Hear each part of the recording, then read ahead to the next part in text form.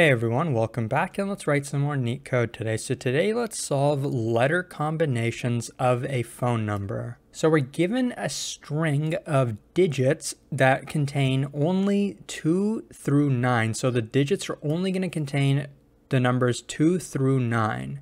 And we want to return all possible letter combinations that the number could represent. And so basically what this problem is about is like when you wanted to text people with old phones, you only had these digits, right? So in order to have characters, you'd map a number like 2 to the characters A, B, C. And you can see the reason we're doing 2 through 9 is because 1 was not mapped to any digits, right? So we don't need to consider the 1.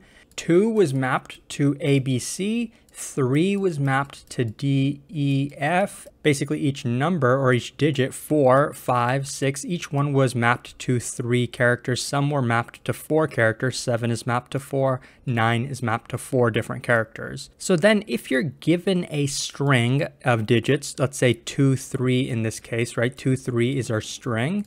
Well, how many different output strings could we have? Here you can see we have a bunch, right? We have 9 different strings. Why do we have 9 different strings? Because this 2 could be 3 different characters. It could be A, B, or C. This 3 could also be 3 different characters, D, E, F. So 3 times 3 is 9. So basically we can have 9 different combinations of these characters, right? We could have A, D, we could have A, E, we could have A, F, right? And so on, right? So we could have B, E, B, BF, and then do the same thing for C, right? So then we'd have 9 different strings. And so basically you can tell that this problem, right, like writing out the solution like this, it's not that difficult because we're gonna basically be forced to brute force this problem, and it's a backtracking problem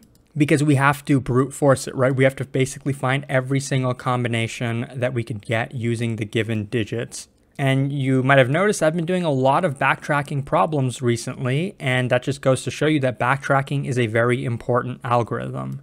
So let me just show you kind of the drawing of the backtracking solution. So luckily for us in this case, we're only given 2, 3, right? And so we only need to find, okay, 2 maps to these 3 characters, 3 maps to these 3 characters. But we know in total, it's possible we could have a 4, we could have a 5. If we had a 4, we know 4 maps to the next 3 characters after this. So G, H, I think, unless I'm forgetting something.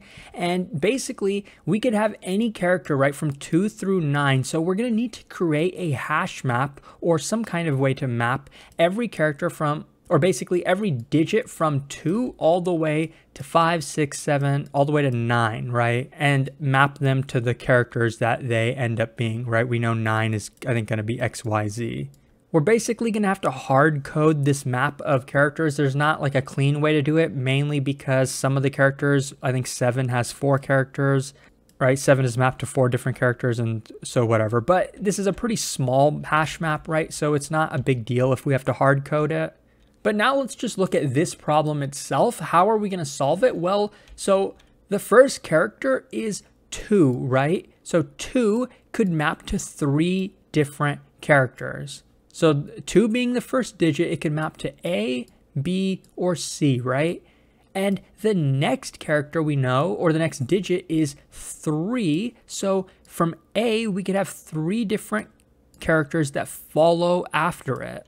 We could have a D, we could have an E, or we could have an F. And that's going to be true for every single one of these, right? We could basically put a D, E, F after each of them. And this is the entire backtracking tree. So based on this, what's our solution? Because remember, we want to know the strings that this could map to. Well, this is one string, this is one string, this is another string. So basically for each of the leaf nodes in this tree, we're going to follow the entire like list of characters that came before it. That's going to be the output strings, right? AD, AE, AF, and so on, right? BD, BE, BF, and the exact same thing for C. So when you visualize it like this is actually a pretty simple problem. So now you just need to know how to write this backtracking algorithm, and I'm going to show you how to do this recursively. But before I do that, the time complexity for this is basically the number of combinations that we're going to have. So the question is, how many different outputs could we have for a string? Let's say the input string is length n. How many different outputs could we have? Well, since we know that there are some characters, like I think 9 maps to 4 different characters, I think W, X, Y, Z actually. So the brute force is going to be 4 to the power of n. That's how many outputs we could actually have, right? Because maybe we'd get a string s equal 9999, right? So basically we'd have 4 choices for each of those characters. So 4 times 4. Basically 4 to the power of n, which is the length of the input string, right? So that's the number of output strings that we're going to have. And the length of each output string is going to be the same as the length of the input string, right? So really, the time complexity is going to be big O of n times 4 to the n. And basically, this is the worst case time complexity. Okay, so now let's get into the code, which is going to be fairly short. So the first thing we want to do is have a result. This result is going to contain the combination strings that we're trying to build. And the next thing we want to do is create a map of digits, right? We want to take every single input digit that could be possible, like 2, and map it to the characters that are possible. So A, B, C, right, for 2. And unless you want to see me type this out, I think I'm just going to copy and paste it. So this is what our digit map is going to be like. And you can verify this if you have an old phone laying around, that this is the correct mapping from digits to the following string characters. So now let's write that backtracking function. It's going to be a recursive function, and I'm going to declare this function inside of this function so that we don't need to pass in these parameters every time we call this backtracking function. And we also don't need to pass the digits that we're on. I'm only going to pass in one variable I, which is going to tell us what index we're at in the digit string that we're given as the input to our function. And I'm actually going to pass in one more variable, so the current string, meaning basically the current string that we're building. So let's say our input was 1, 2, 3, and the current string would contain something like A, right? So if we've only visited 1 so far, we'd have A, and then we'd want the next 2 characters from 2 and 3. So we know the base case is if I is greater than or equal to the length of digits. Or actually, an even better base case would be our current string. Let's say the length of the current string is exactly equal to the length of digits. That means that we've basically been able to take every single digit and then map it to a character, because current string is going to contain those characters. And if that is the case, then we are allowed to take our result and add to it the current string that we just built. And then since this is the base case, after that we can just return. If this is not true though, that means we haven't finished building the current string. That means we need to continue going through the digit that we're at, right, at index I. So let's create a loop to do that. So basically, I'm going to take digits of I. That's going to tell us the current digit that we're at, right? And I want to take this digit that we're at and I want to map it to the list of characters that it maps to, right? So if we had 9, we know 9 maps to W, X, Y, Z. So how can I do that? Well, that's why we created this digit to character map. We can take a digit and then map it to a character. So digit to character, I'm going to take this digit. And now basically this is going to be that string that it maps to. And I want to just go through every character in this string. So for every single character in this string, I want to brute force this, right? So for every single character, I'm just going to call backtrack.